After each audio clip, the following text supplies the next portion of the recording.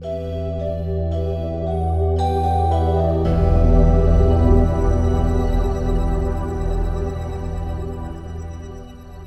welcome to the LHC, where, screw it, we're going to decide what time travel is.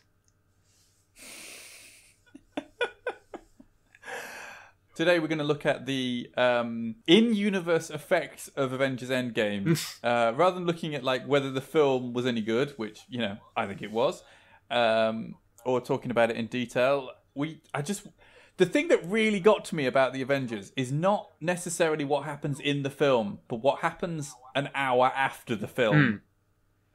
That's what's far more interesting to me, and not to the superheroes. To everyone else. Yeah. To everyone else. So massive spoilers for the end of the Avengers, but the end of the film, if you don't know it, they undo the death snap that Thanos had 5 years later. But they don't reset the clock. So basically, at the end of the film, what you have is you have the time period running and then half the people in the world are dead. Then you have 5 years of those half the world being dead, and then those people are all back instantly, just where they were when they died, right? So, just how in the hell the world would cope with that? Because I really hope Spider-Man addresses it. Because I just think logistically and everything about that is kind of fascinating to me as a thought experiment. Oh, absolutely. Like, what if you remove 50% of the population and then put them back without any warning as well? Because, well, firstly, there's going to be a fair few scenes of, oh my god, how could you get with my friend and have kids and have got married? How did you move on so much in 5 years? Because that'll happen. You know, your partner's dead and disappears, and then there's the grief, and then you seek comfort in someone you know, and then you end up getting together, and then you get married, and then you are having a kid. Like, what do you do? What do you do when your wife is suddenly just not dead? Yep. That's kind of... I just really want to see that. How the hell people were going to address that, because... Yeah, imagine you get back and you've been dead for 5 years, and it's all very well if you're Spider-Man and you've been dead for 5 years and then you go back to school, and that's one thing. But then, what if you go back to your home, and obviously you haven't got a job anymore, and your partner appears to be living with your neighbour or your best friend or just some random they met at a support group, and is having a new baby, and you're saying, hey, I want to go back to our old life. I mean... God, it'd be so horrific to come back to that. It does seem, at least in Spider-Man, that Peter Parker and all of his school friends all got snapped. Because that's the other one. I mentioned him earlier, and if you want to talk about him, imagine you're a student, you die, and then 5 years later, you're back. That means that, like, exactly half your class will have moved on and graduated and got jobs and have been working for a while. And... that's going to have affected quite a lot of things. Like, it might not be the whole, we were married and you've moved on, but it's certainly, hey, the girl I was dating at school is now 23, and I'm still 18 and still finishing my final year of high school. Well, yeah, I always think it does seem that how did Thanos divide the entire universe in half using the Infinity Gauntlet to split between who got killed and who didn't seems deliberately vague so that they can let certain people be dead and certain people not be dead so that they can have that whole issue with other people's movies. So they don't need to worry. Well, they did say, you know, the random nature of it was important because that was part of his philosophy, is that you shouldn't be prejudiced against anyone. It should be purely random who dies. Unless they get annoying, as he says in the movie. Unless they get really annoying. Yeah. But no, the thing of, like, as you say, Peter Parker's going to come back and, it's a good thing your love interest isn't now 23 or 21, I suppose, in their case, because they're meant to be younger than 18. But no, it is a case of, isn't it nice how your best friend and your love interest and a couple of other people... Because, half the class is going to be... Well, that's the thing I was going to say. Are all half the class? Because you could arguably wipe out everyone in Europe, and that wouldn't even come close to half the population of Earth. And if there are, say, let's say 500,000 inhabited worlds in the Milky Way, if you wiped out just half the inhabitants of the galaxy, you could wipe out whole worlds, and you wouldn't be wiping out half the people. But that wasn't his fault. No, I get the He feeling didn't believe in genocide of a race. He was specifically saying half of each race selected pure from random. the planet. I do think he did do it by planet, but that means it could be very easy to assume that whole countries could have been wiped off the face of the earth by Thanos' thing, and then randomly restored. Bad random number generation from that. Yeah. But no, I'm just saying, just talking students still for a bit. Imagine, you're coming up to your exams and then suddenly 5 years have gone by, like things have changed, the syllabus is different, but also half your class has to repeat the year and the other half is now the previous year coming up. Like, you're now suddenly in a class with a whole new set of students, all of whom were alive and who have lived through the post-snap world. I mean, the main thing though is, firstly, not to get particularly bleak and morbid, but there was an awful lot of death caused by the first snap that wouldn't be reversed. Because they specifically say only the people killed by Thanos, not, for example, Vision or any of the other people who died in the battle. But when we see in the post-credits scene planes dropping out of the sky, for example, they're all dead. And they're not coming back. The pilot comes back, but does he come back in midair? Because he was in midair, and everyone's apparently coming back exactly where they were. Yep. So, the pilot just reappears at 30,000 feet and plummets into the ground. He starts to plummet, and then it's a freeze frame, and it's like, so, how did I get here? You might be thinking that my whole time as a pilot was a really boring story, capped off with this one moment of weirdness, and you'd be right. And then he just disappears. Just splatters on the ground.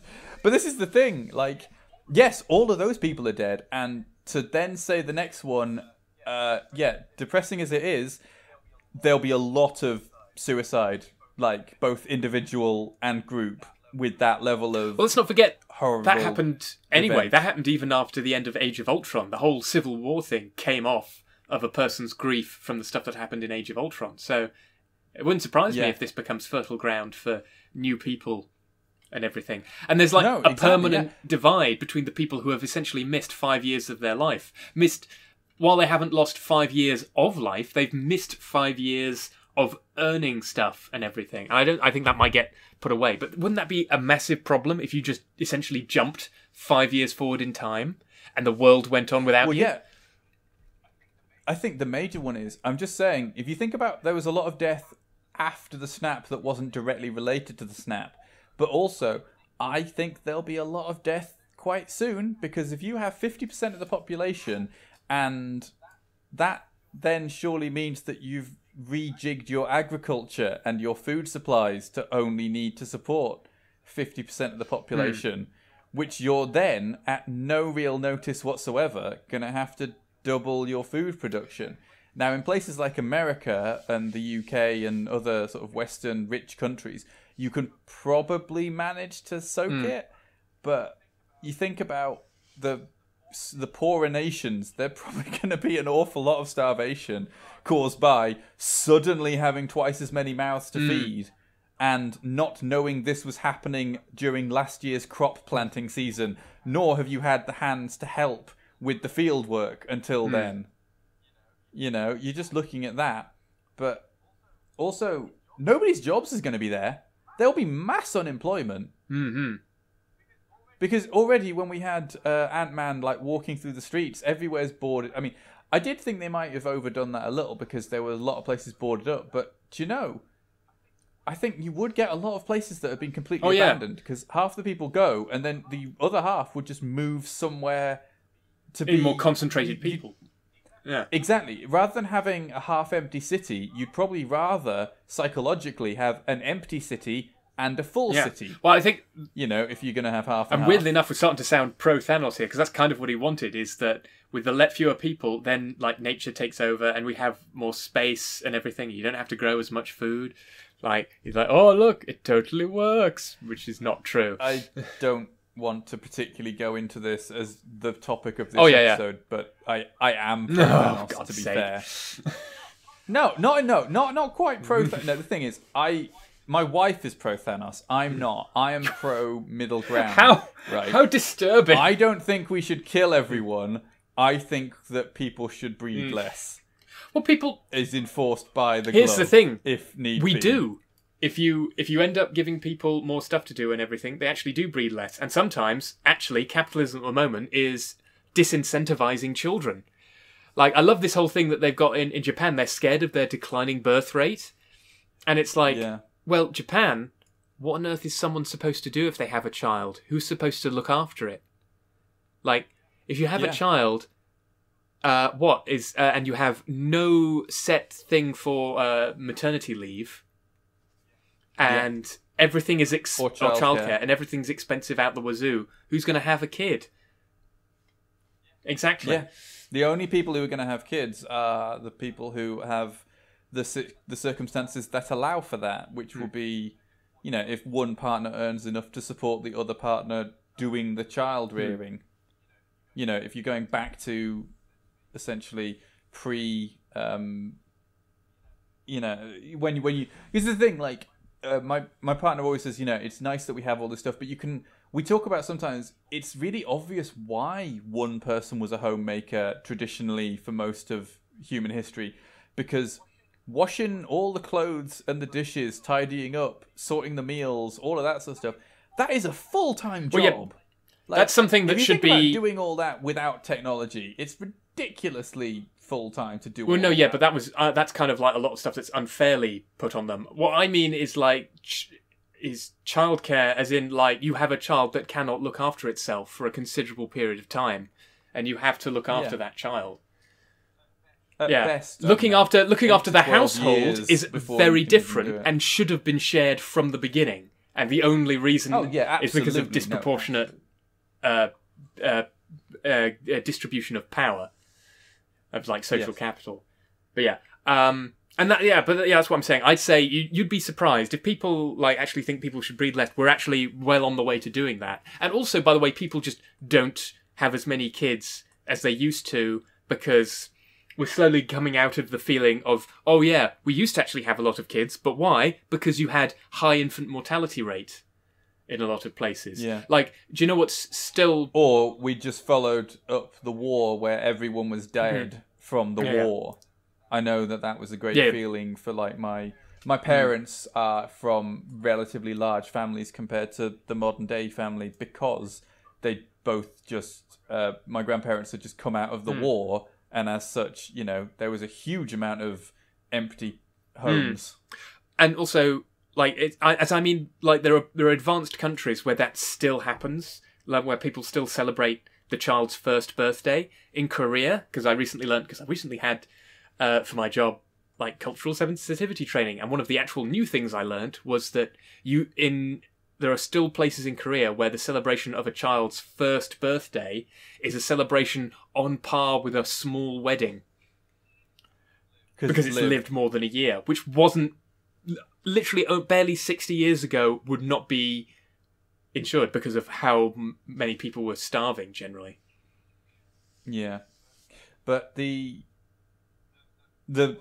politics or the ethics of all of the... Anyway, getting back to it, yeah. The problem we have now is everyone turning up again. Yeah, the thing is, turning up again, and like I say, the infrastructure's not there to maintain it, and I do think that you're going to have, firstly, mass unemployment, because everything's going to have started to function with the idea of this lower population, because losing 50% of the population is going to cause things like...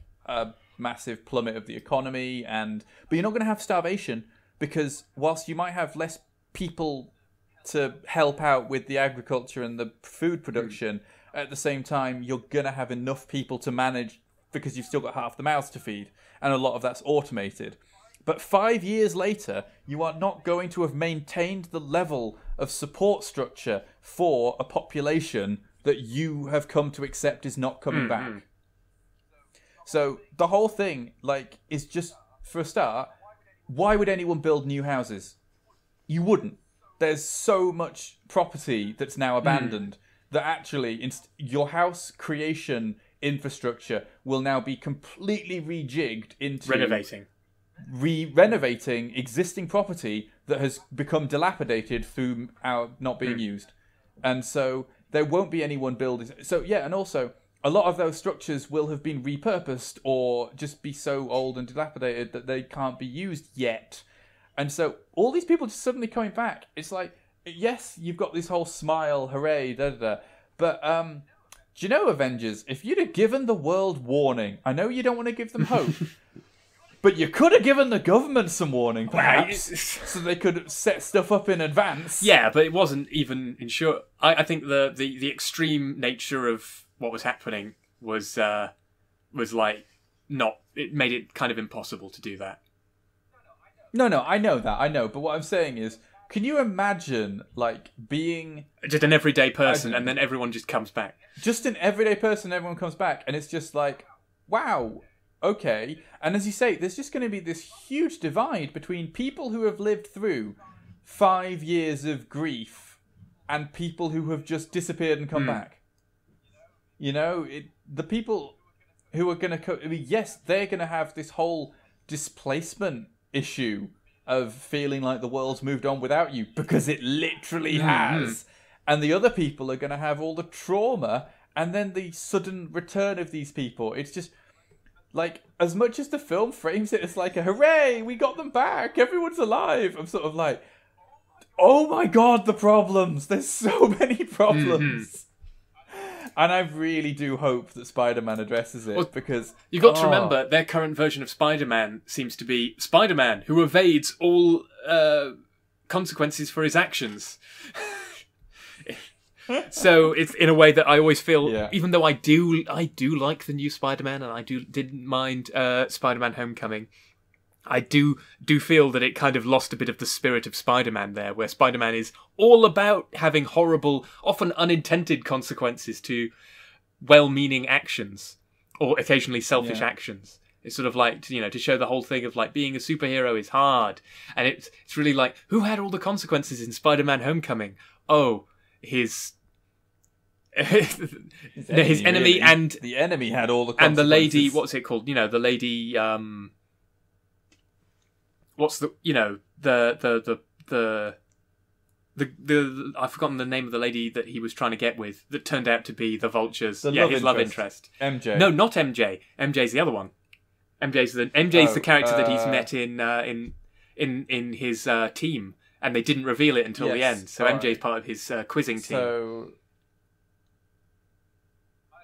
I don't remember. Yeah. Was she from the comics one? No, she's not really Gwen Stacy either. She's completely new, which is kind of nice. I didn't mind that. But no, it was alright.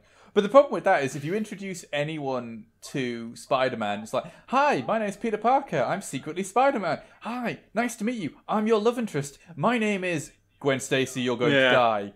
MJ, we're going to get together. Random. Well, you're not lasting. It's part of the problem with adaptations, in that nobody will ever accept him being anyone but MJ. Oh, no, but you do different things. I mean, I guess the current Spider-Man TV show, he is still with MJ, but I mean, there's enough sort of backup stuff that he could be with Osborn as well. Yeah, fair point. Mainly just because I follow a storyboarder on social media, and she's big on, even though she works on Spider-Man, she doesn't work anymore, but she did work on Spider-Man. She was all about shipping Osborn and Parker together. That would have been a more interesting way to Have you noticed Osborn isn't in this at all so far? No. Well, so far, yeah. But no, I just love thinking about these sort of thought experiments about just the sheer... I think you'd end up with like refugee camps of all these people who've come back. I think you'd end up with mass starvation, and I certainly think you'd end up with, you know, prejudice, riots, and just no one being able to handle it. Because, for a start, all your money's gone. You died. Like, you're dead. Say you've got all your savings. You own your house, right? So you own your house, and you've got all your savings, and you die. Those savings are then given to your next of kin, who are also dead. Because, say the bad luck is you, your wife, and your child all disappear, right? Which means that then that's all gone. Well, what's probably going to have happened there is it goes to the next person who's next of kin who is alive. All right, fair enough. They've spent it, or they've sold the house and other people live there now. You get to come back, and you're going to have to go and petition the government and go, "Hi, government, I need my 100 grand back. I need my pension back. I need my house back. I owned that. Why? I don't..." Like, the government's either going to have to do a buyback system of anyone who's living somewhere, or give the money away to the people who have come back. You know, you're just going to have a thing. It would collapse under this system. What? There's no way that these people could just reappear and it wouldn't destroy the world as we know it. It's certainly worse. Just as much as them killing. Yeah, it's almost in a way worse than the other one, because then you've got a load of people for whom no time has passed and they've arrived and they're like, "What the hell, rest of the world?" And the rest of the world was like, "We're pretty sure that you were dead forever." It's like... Yeah, we weren't expecting this sort of situation. I mean, we've seen things like that, you know, once or twice, people-wise. Like, I don't know, the whole point of Arrow is that he's dead and gets to come back, but is thought of as dead. And, you know, there's a load of other ones where, was it Iron Fist? He's been gone since he was a kid, and he comes back and goes, "Yeah, I could do with all my money, and I need to prove I'm me," and all of that. And that's one thing, but when everyone comes back, firstly, you don't have to prove who you are, but also, maybe you do. Like, this would be the prime time for identity theft. Oh, God, yeah. Because you just turn up and you're just like, "Hey, I'm actually Steve Johnson. Where's your ID? Oh, it's all gone from the snap." I think this is going to be the newer, and it would be nicer if it was a slightly more human version of, "Oh, how did this random small bad guy do stuff? Oh, they got, like, old Chitauri stuff or something." That was in... Yeah. Because that was, like, over and over in the S.H.I.E.L.D. TV series, wasn't it? It was always like, "Oh, we got some old stuff from the Battle of New York. Oh, some old stuff from the Battle of New York." Got stuff. Like, yeah, and also Spider-Man Homecoming. "Oh, I was hired to clean up, and then I was kicked out of cleaning up a Battle of New York, so I just nicked it." And it's like... Yeah, so I can totally see like a load of people going, "Yeah, what's this friggin'... what are these army of mooks from?" Because these are all people that lost their lives because of your heroism. And, you know, they had no choice but to turn to crime. No, exactly. Do you know what would be a great microcosm for this? To examine it? What? Wakanda. I actually think Wakanda might have... That's the thing. Right. That's the thing. Is Wakanda can do it better than everyone else, but they can still come into conflict because T'Challa just turns up and they're like, "I've been running Wakanda on my own for like 5 years," and like they've got all of those differing groups that all have different wants and needs. So it's entirely possible that there's like been a whole political upheaval in Wakanda that T'Challa needs to come back to, like, smooth out. And what's great is you can have it because Wakanda is fictionalized. All of their problems are entirely fictionalized, kind of. You can take that, take stuff from the real world to put into Wakanda, and show your idea of what a proper solution would be. And so then the cool thing can then again be Wakanda turning up and going, "Hey everybody, have you thought about this to solve your problems?" Yeah. I mean, do you know what I actually think the real thing would be is the government would have to employ everyone. Not everyone, you know. It's guaranteed employment. Guaranteed. This is the thing. I don't know. I haven't tested it with economic theory and other politician weighing in on this sort of thing. But if I was in charge of the country, I would probably say, right, what we need to do is first employ all of the people who have come back. If they want a job, we can give them a job, and that job will be restoring the infrastructure. Yeah. Because that's what we need. So everybody, if you want a job, we've got jobs. You can refurbish the houses that have become dilapidated from misuse. You can get back on with the food production that we've let slide. You can sort out all the rail network or whatever might have gotten down a bit. But, you know, you're going to have to get the government to employ like that, and you're going to have to start getting... Because, like I say, the people who survived are actually going to have inherited all the wealth of the people who didn't. Yeah, this is going to be this massive disparity. And not all of them will want to give it back. Yep. Because this is the thing. If my wife lived, but I died during the snap, and then I came back 5 years later, you know, touch wood, she hasn't moved on, I would hope she's still in my home and still has all my money, you know? She probably had to support herself without my income for a while, so she might have a lot less money, but certainly my stuff is probably going to be still here. But if my stuff is not here because my wife wasn't here, say, for example, my wife disappeared, and my mother has inherited everything, she's around, but then has sold my home and given away all my possessions. I'm going to have to get that crap back. Or buy new stuff. I'm going to be massively out of pocket. But everyone who lived is going to have all their money. It just is. You're going to have to get the government to give it back to you. So, I don't know. You might have to institute, like, a benefit for the snapped and a tax for the non-snapped. It's utterly ludicrous. And the whole thing I really feel like we're talking about a systematic collapse of government, society, and mass starvation and riots and death. Well, let's... Hooray for the happy ending! But then I always do this. I was watching, 50 First Dates the other night because I just wanted something crappy to background. So I put on the Adam Sandler film, which is about when Drew Barrymore doesn't have a short-term memory. And I just sort of went, yeah, the happy ending is that they get together and it's all that. And I went, no, let's just take this further. What is her life like? And where does things go with this? And how would you have to accommodate that? And also, she's got a kid now. How traumatizing would that be that your mother doesn't remember you every day?